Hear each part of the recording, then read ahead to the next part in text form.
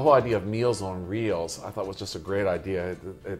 When we tell people that that's the title, it's kind of punny, it's kind of humorous, and it lets people know that although we are serious about what we're doing, there's a little bit of humor in it, and more than anything else, I think the book is very clever. We touch on a lot of different types of cuisine, French, Japanese, Mexican, Italian, and cover a wide range of eras as well. So we're covering from Victorian age up through the present. Of course, we're using modern day appliances, so everything can be done in your home kitchen. That's one of the things that we really wanted to put out about this book, is that whatever we create, everything that we created, we didn't do it in an institutional kitchen. We did it in our home kitchen using and it's a small kitchen, using everything that we have in our kitchen. Of course, we've had to stock the kitchen a little bit differently than we had before we started this book. There's lots of things that we didn't own before we had to start writing some of the recipes and recreating some of the recipes that are in the meals. For instance, I never owned a Savarin mold before, and I didn't even know what one was.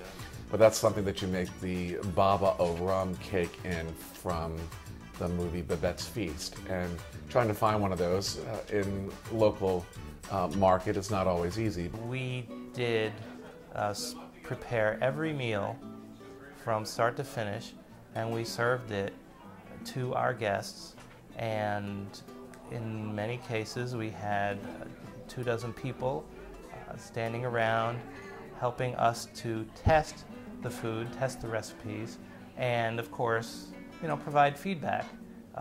In most cases it was good feedback. And everyone enjoyed. It was good feedback in every case. People just loved what we did. Really, I mean, it was really very, very good. We were very, very pleased with ourselves and how well everything came out, because we didn't test some of these recipes 10 and 20 times. We tested them once. We wrote the recipes, and then we set out to cook them. Some of the dishes we prepared, people, when we brought them out, I mean, they actually gasped with delight and surprise. People in Dinner Rush, film about a restaurant, they speak through the entire day's specials on the menu.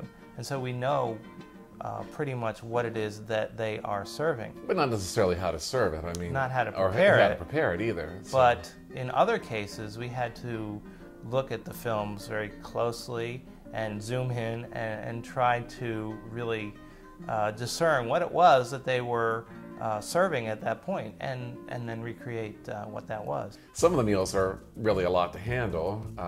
When we were doing, for instance, the movie Once Upon a Time When We Were Colored, we had to use every available cooking item that we had. We were using both ovens. We have an oven that's has a top oven and a bottom oven that can be used at different temperatures.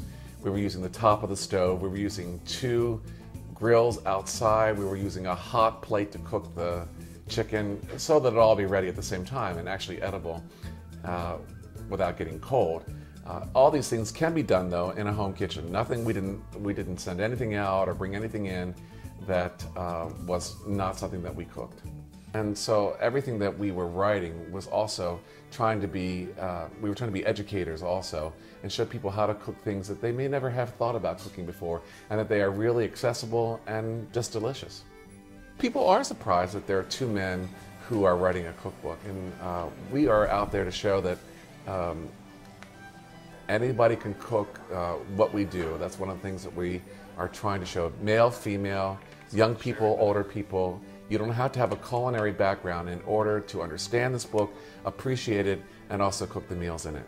The one that I really liked very, very much, especially as far as presentation is concerned, was the whole portion of like What If for Chocolate, when we brought out the quail with those beautiful rose petals. That was just stunning and very, very, very tasty. And also, if you remember the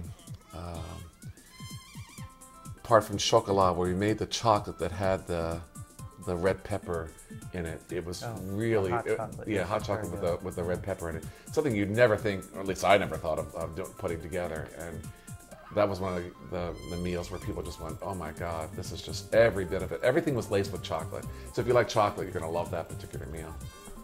One of the things we hope people will get from this book is it's good to be creative, it's good to be brave, it's good to go out there and try things you haven't tried before. Connie, say that again.